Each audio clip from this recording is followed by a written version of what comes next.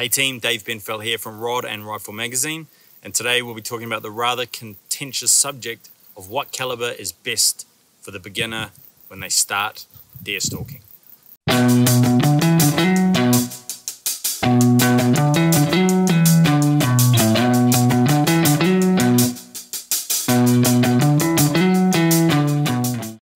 Okay, so straight into it. The best caliber to use is the 6.5 by 55 Swedish Mauser.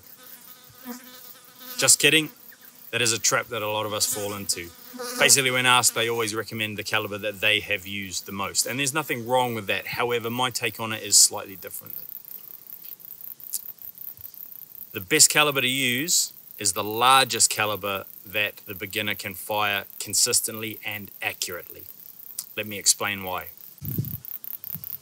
If you're teaching someone the marksmanship principles and they can fire a 223 accurately, and they can also fire a 308 or maybe one of the mid calibers like a 6.5 caliber accurately, then the perfect caliber for them is the larger one. For beginner hunters, you would always lean towards the larger caliber. I'll explain why.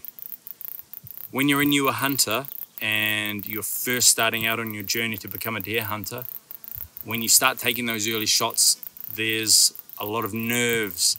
There's a lot of other things going on in your head. There's a lot of pressure.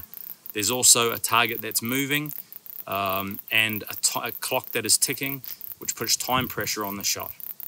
Okay? So the best caliber to use is one with more knockdown power, not less. You want more of a hard-hitting caliber, not less.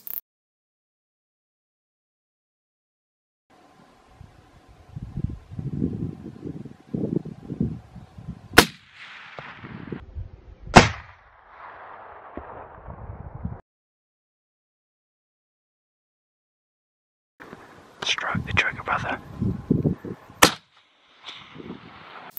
Now, I know there's a lot of you out there that will say, well, I use 223 and I use 243 and a lot of these smaller calibers, and that's absolutely fine, because what you'll often find when I talk to you about that is that you have been deer stalking for a very long time. So for me, those smaller calibers are absolutely fine. I know there's a lot of good deer hunters that use them, but they are calibers that you graduate towards once you have experience and once you know how to place your shot and once you know how to calmly shoot when you're out deer hunting. The beginner doesn't quite have that experience yet. So, to recap, the caliber I recommend for the beginner when first starting out deer stalking is the largest caliber that they can shoot accurately and consistently. I realize a lot of people can use smaller calibers. However, they are calibers that you graduate to after you have experience. They're not calibers that you start on. Now, I realize there's smaller statured people out there. There's female hunters and smaller males who may be adverse to some of the larger calibers. That's fine. Still, what I say holds true. The largest caliber that you can fire accurately and consistently is the best one for you to use. As you gain experience, then you can delve into different kinds of calibers. You can go smaller and faster if you want.